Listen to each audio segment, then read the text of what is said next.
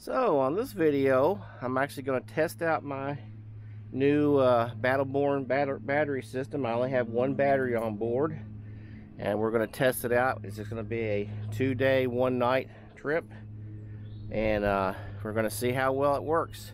So I'm going to go give you some conditions that I've set to start off with, and then we'll go from there, and we'll see how this thing will last.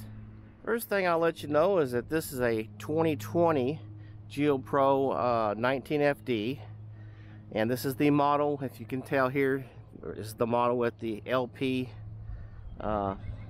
refrigerator, so that will make a big difference to people. So if you're trying this type system with one battery like mine, you may need more. If you have that 12-volt refrigerator, you may need a 200 amp setup, but we're hoping that this 100 amp will work good for this particular situation. And we also only have the 100-watt solar panel on the top versus the 190 that I think it comes out on it now. So just letting you know those.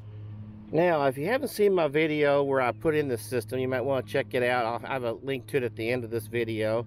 But this system, I have a smart shunt, and you can see here I'm reading 13.67 volts on my battery now. So what I'm going to do is I'm still going to plug in I've got a battery charger. I'm going to try to bump that all the way up to 14, and I would tell you that if you try to add the system to yours with this solar, the way we have it set up, and it actually does the lithium, it actually, I don't even know if I need the battery charger, because it actually does, on sunny days, it does bump it up to 14. So I've got the battery charger just as an extra, but that's $150, I think, that you could probably save if you don't want to do this. So we're going to plug ours in and bump it all the way up to the top before we leave, just to make sure we're at the top of the batteries, even though it's showing 100% on the actual scale there, but it will go a little bit higher. So if you watch the video where I installed this battery system, you'll know that I put it in this left compartment on the FD model. I'll put it's basically in the bottom here with the top over it, and I have this plug shunt here that I added in, and I actually added the plug back here in the back, and I think I showed you that one plug there actually goes to the inverter. And then I've got this charging unit, and I'm going to actually hook it up, and it actually has the hookup here that's going to plug into our outlet here, and that will boost our battery up to 100%, even though it's sitting there at right now, but we want to get that to that above 14 volts. So you'll see I've got that all plugged in, and I'm going to go to my app here.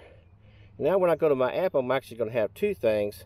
One is my shunt, and one is my actual charger. So I'm going to go to the charger, and it's going to show us where we're at, and it's just doing an absorption charge right now.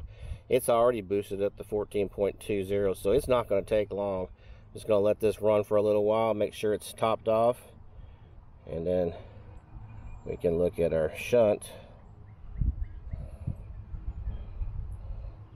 Yeah, it's 14.16 on that, and it's currently putting out 4 3/4 amps, and it's dropping pretty quick, so it's actually getting to the top of its range. Didn't take much. I've only had this on for less than 2 or 3 minutes. So like I say, it was already at 100%, but we're just trying to make sure it's completely up to the top. Okay, so we're going to set a baseline. This is the day before we go on our camping trip. 100%. And with the charger, we got it up to 14.43 volts. Now what we'll do now is that it's actually got some solar kicking into it right now, but that's just going to keep it trickle charged. So tomorrow, after we get to the campsite and get all unhooked, we'll give another reading on where we're at with this voltage and with our percentages, and then we'll see how it goes through the whole trip. We've already disconnected from the camper, and we're at 13.39 now, 100%. And we'll look over here at the one on the wall. There's this one here, 13.4. We're going to keep track of that. And let me see if we have any solar. We barely have any solar coming in. It's overcast skies right now. So that's what we're starting with. So currently all I have on is the exhaust fan on the lowest setting, and I don't have any lights on. I've got the pump on, but it doesn't work unless you actually flush the commode or open up the water faucet. So what we have, and this is the way this thing reads out, it says at your current consumption level it would take 10 days to run out of power. So we're in great shape now, but like I say, we'll see later on when we start using some lights around here how it all works out. So right now we're running about a negative, not quite a full amp, and that's with our little fan running at the lowest setting. So I'm actually going to put my Wii boost on now, and we'll see how well that does. We're going to put the awning out too to see how much that draws the power down. If you go over here now, look at our status, we're still 99%, and at the current consumption rate we have 8 days and 1 hour. So doing really well, but like I say, it's just now getting dark, so we're getting ready to plug a few things in and we'll see how it goes. It's just before we get ready to go to bed, and we've got right now we're running these little lights over here, and we're running a Wii boost, and we currently here, this is what we've got on our scale here, and we actually have 2 phones plugged in as well. So it says here we got negative 46 watts somewhere, and according to the time remaining, it says we can run that for 1 day and 3 hours. I don't know how accurate that is. Pretty much when we get ready to go to bed, we're going to have this pretty much the same thing on. We will turn that light off over there, and we'll turn on my CPAP, which is already plugged in, so I think it's drawing a little bit on this. And that's pretty much what we're going to be running with tonight. And we do have a Jockery with us that we're going to plug in an electric blanket, but we're not going to run it off of our main battery, so that way we can leave that running. So just a good idea of what's going on. Like I say, it's still showing 97% here, and for some it's still showing 99% on that one there, but that's still, that one there, I'm not sure how accurate that one will be. So that's where we stand right now before we go to bed.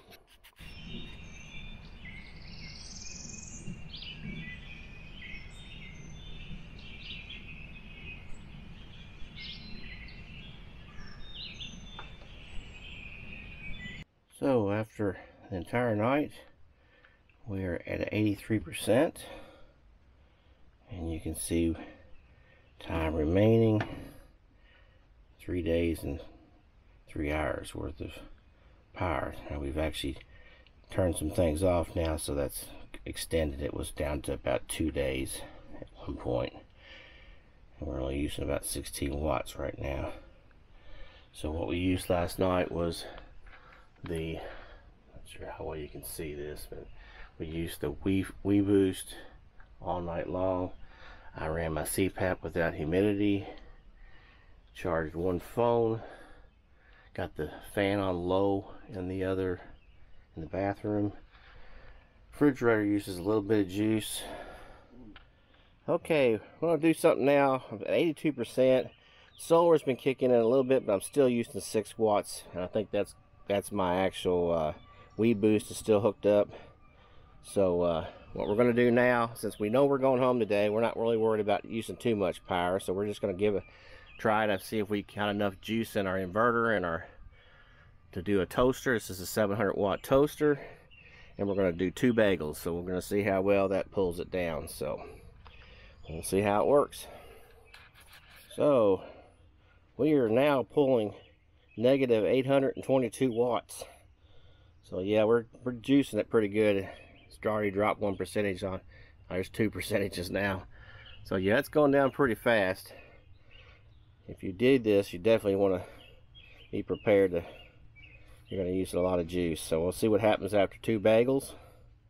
Okay, doing our test, just want to show you what it shows on here. And it says if we ran that toaster continuously, time remaining, we could still run that battery for 33 minutes at that wattage. So that's pretty impressive, actually. So our toaster experiment is over with. Got 2 bagels toasted, and we're back down to only using 6 watts, and that took us down to 74%. So again, if you really want toast real bad, that's something you can do. But most likely you can make toast in and a fry pan on the stove if you want to really make toast. So just showing you that can really take down the power quick. But it's shooting back up now, and it still says, like I say, we've got 74%, and we have total remaining time 2 hours and 31 minutes. But that should go up as we get some more solar today. So just sitting here with the solar in the last 2 hours, and I actually turned off the Wii boost, so we're actually started getting positive numbers, and it's actually boosted us back up to 100%. Now that's at 13.27, so it'd take probably the rest of the day to get back up to 14, over 14 with the solar. But we're almost done here. The only thing we got running right now is the fan, so we're still showing a -1. Well, barely even, but -1 there for the actual loss. But when the sun shines up that way, it usually kicks over and gives a positive. So we're just getting back home from our boondocking trip and our test out on our batteries, and after turning everything off and driving home, we're back up to 100%, 13.42 volts. For some reason it's showing we're using 27 watts. I think that's what we're actually receiving on the actual solar right now. So the solar's putting it back up to 100%, and before we go on another trip, we might put a boost on it to boost it over that 14. But a lot of times that solar will get you there. So what I think about all this is I'm basically pretty excited about the whole situation with one battery. Now granted, we do have the LP refrigerator, and we have a 100-watt solar panel, but it seems to work out pretty good. And I think from what I can look at in the data, I think we can get at least 2 days boondocking, possibly 3 or 4 if we're really stretching it. We actually used that toaster just to kind of see what it would take. But if you didn't use the inverter, you probably would get, you could probably stretch it out to 3-4 days, and maybe even a 5th day if you're getting a little solar in between. So that's about all I have for this particular video. I just wanted to show you what I came up with my batteries, and we'll test it again. I've got another trip in middle of May where I'm going to go to Harvest Host, and we'll give it another try then.